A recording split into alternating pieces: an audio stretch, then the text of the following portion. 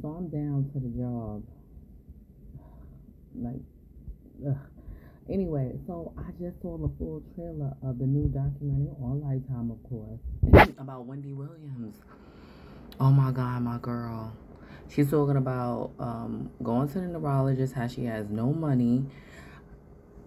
You see, I've been trying to tell people, I've been trying to tell people before with COVID, we're going to see how we treat people with maybe mental illness, any type of disability in this country. Since COVID, I've been saying this.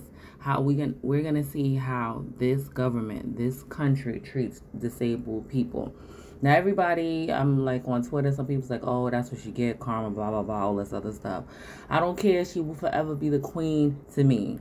She's an icon or whatever. She's the voice of my whole, like, almost during in high school going to graphics in the city. So nobody can tell me nothing about Wendy Williams, but I really feel bad. And I think it digs deeper into these banks and these other businesses and corporation who has conservatorship over people. And I can't wait to watch because I am going to watch my baby. I love her. I feel so bad for her, whatever she's going through, all the things that she's going through. If it's mental illness, her actual physical health and everything is fucked up. It's really fucked up. And I can't wait to watch. Are y'all going to watch it? Because I'm nosy. And like I said, Wendy Williams will forever be my queen. So I'm going to see what's up with my queen.